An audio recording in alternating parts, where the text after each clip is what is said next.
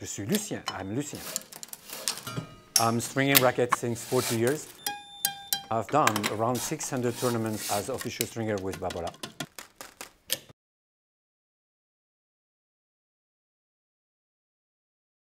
People believe like the ball touched the string, slide, and then touch the frame. No. Ball effect comes from the friction from the strings. More friction, more ball effect. The thickness of the frame doesn't play any role at all. This is a dragon. Kill him. More tension, more power? No. Totally wrong in tennis. If you have a lot of tension, the string bed is extremely tight. The ball is not able to move the string, absorb energy, so you don't have power. So if you want power, you have to decrease the tension. To less tension, then you have another problem. There's no more control because the trampoline effect is too fast. Then maybe you're not good enough to play with such a weapon like this. This is a dragon again. Kill it. Multifilament is not durable. Yes and no. Yes, if you use it the right way. That's it. In construction, is not made for durability. Extreme durability, you have polyester.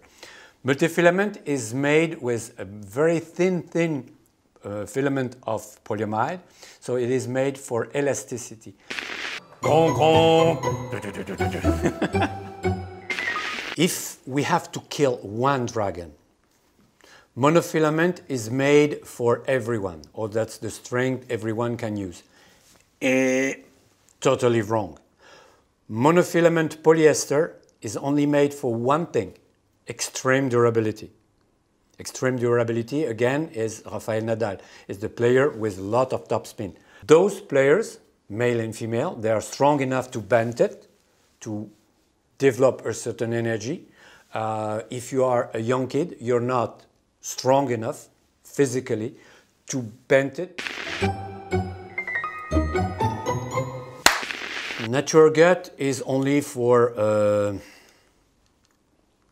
being not politically correct for old people. No, absolutely not. For example, Roland Garros, we have 40% of the players, they play with hybrid. And the hybrid is made with natural gut. They are not old. They are less than 30 years old.